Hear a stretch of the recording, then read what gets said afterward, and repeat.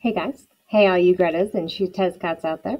Welcome to section 5 of your notes. This is going to be a super short one. This is systems and feedback loops. Fairly simple, but you got to get these two concepts down because these will come about many times over the course of this course. So let's look at this. A system, and this goes along with page 19 and 20 of your packet. A system, a set of components that function and interact in some regular way. So you can think of something as easy as a human body, a river, an economy. So you have three key components. You have your inputs from the environment.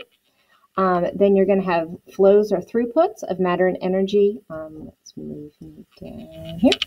Within the system at certain rates. And then we have outputs to the environment. So something as simple as energy in. You have your digestion, and it comes out as heat. You have matter going into something. Let's put gasoline in a car. The car takes you places, but then you do have waste and pollution and heat.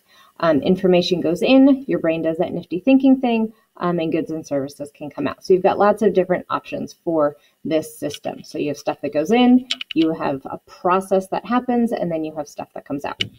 All right, now, feedback loops. This is any process that is either going to increase, which is positive feedback, or decrease, negative feedback, a change to a system.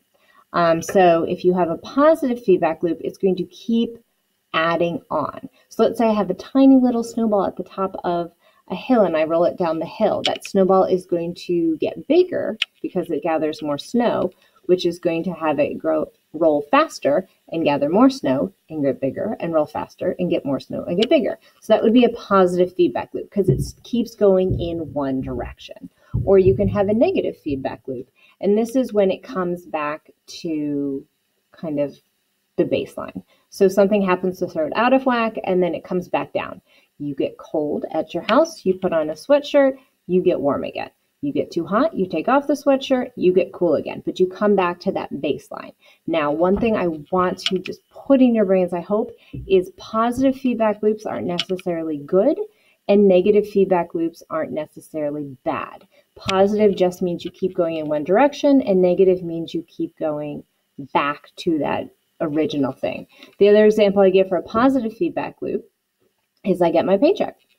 I don't spend all my money, so I build interest. That puts more money into my account, which allows me to build more interest, which gives me more money in my account, which allows me to build more interest. That would be a positive feedback loop. A negative feedback loop is if I get my paycheck and all of my bills automatically deduct. And so now I have no more money left in my account, but my bills are paid. And then next payday, I get my deposit, my account goes up, and then all my bills get paid. So I have an increase and it comes back down. So once again, positive, you keep going in one direction. Negative, you do not. There is a video that follows this. I'm not going to play it on my video because that's just silly. Go ahead and watch it in the plain notes version. We are going to be doing an activity on Monday and Tuesday as well that has to do with feedback loops. All of those examples are on Canvas already. So my virtual people can be working on them. My in-class people can look at them. You will see them all Monday or Tuesday, whichever day I see you. So you guys can have questions asked and answered then. But if you take a look at them ahead of time, you might have better questions when you see me, so you're not seeing it for the first time. All right, nice and quick and easy notes. So before I go, I want to remind each and every one of you that you are good enough, you are smart enough, and people do like you. And if I don't see you, good afternoon, good evening, and good God, do your homework.